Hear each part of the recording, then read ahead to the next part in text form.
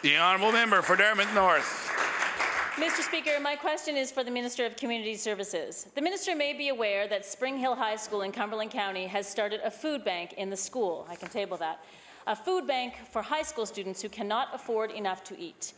That's the kind of Nova Scotia this short-sighted budget supports. So, Mr. Speaker, before the Minister repeats her talking points about the promise of transformation and the small steps she wants Nova Scotians to accept as good enough, I want to know, will the Minister of Community Services admit that this budget is leaving children hungry? The Honourable Minister of Community Services.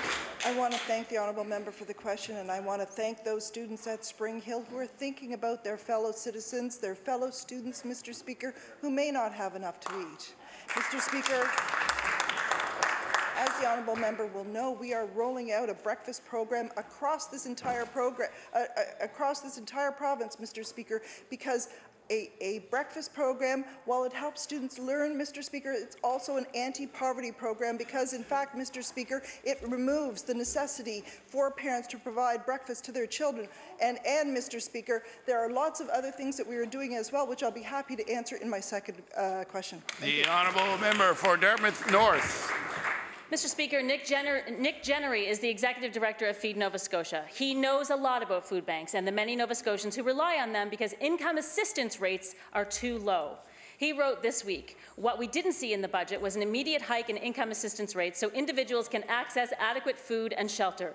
The Department of Community Services has said it's coming, but we hoped government would give it the priority that's urgently needed to make it happen sooner. This is heartbreaking for thousands of Nova Scotians who will wake up hungry tomorrow." Does the minister find it acceptable that thousands of Nova Scotians will regularly go hungry while they wait another year for this government to raise the rates? The Honourable Minister of Community Services. I want to thank the honourable member for the question, and as she is well aware, we are in fact removing the calculation of maintenance payments to income assistance rates, Mr. Speaker, which is roughly a $270 increase to income assistance for families who receive maintenance, Mr. Speaker. So that's a big change, Mr. Speaker. As well, we've also we will be introducing a new wage exemption program, Mr. Speaker, which will allow people who are on income assistance to earn more money, Mr. Speaker, to keep more of the money they earn, Mr. Speaker. We do believe